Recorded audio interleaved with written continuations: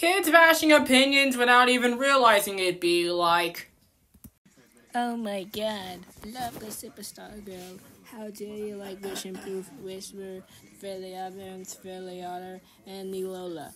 You know, nobody likes that show and everybody is mad at you. And love the superstar girl, if you're watching this, I will ban you from the internet. End of collab. okay, listen here, you Cinderella wannabe. I technically have the rights to like the Fairly Odd Parents, Fairly Otter, Vision Poof, Nilola, and many other things that you just said. No matter how bad they are, some people might like them. If you're watching this, you know that counts as opinion bashing, right?